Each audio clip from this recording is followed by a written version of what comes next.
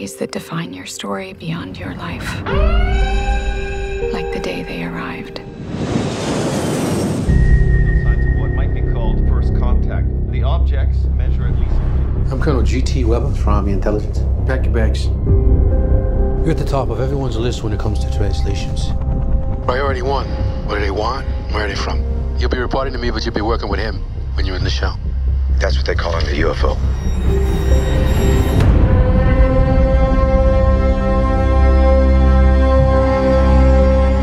Who's being carted off in the medevac? Not everyone is wired for what you're about to do. So what do they look like? You'll see soon enough. Every 18 hours, a door opens up.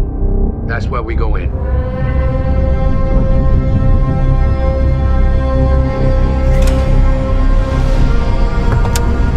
It's done. Yeah, that just happened. What happens now? They arrive. They need to see me. Dr. Banks? Are you insane? Now that's a proper introduction. More objects have landed around the world. This is one of 12. I'm never going to be able to speak their words. Got 2 days. Figure something out. I am human. It's their language. We need to make sure that they understand the difference between a weapon and a tool.